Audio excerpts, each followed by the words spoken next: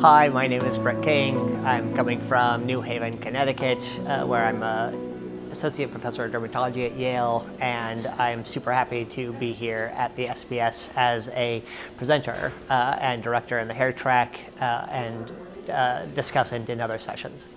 So JAK inhibitors are taking the dermatology field by storm, with several approvals for multiple dermatologic conditions over the past couple of years. What is it that makes JAK inhibitors a game changer for treatment of alopecia areata?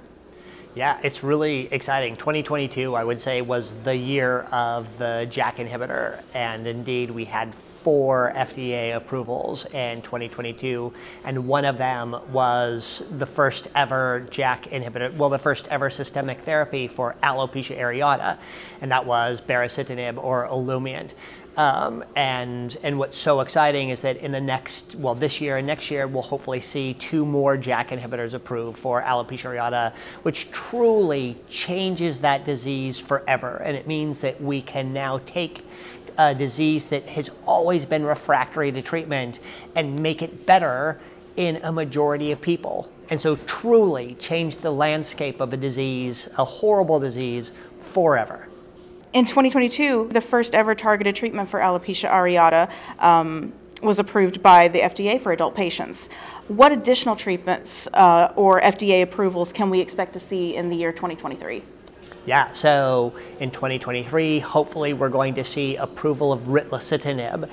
And this is particularly exciting because it is the only JAK inhibitor to date that has been in trials in patients 12 years of age and up. And so because alopecia areata frequently affects adolescents and children, we need a medicine that is approved for use in this population. And so baricitinib could be a similar, just as Olumiant or baricitinib changed the landscape forever in 2022, baricitinib could change things forever because we will hopefully see an approval down to age 12.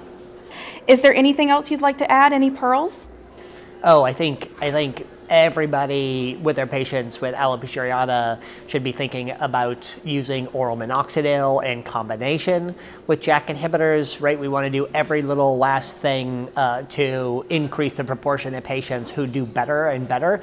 And mostly, we should just all be super excited. It's a disease that's truly horrible, and dermatologists are uniquely able to reverse that and change the lives of these people forever.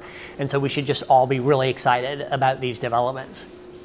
Thank you so much, Dr. King. You're doing amazing work. Thank you so much.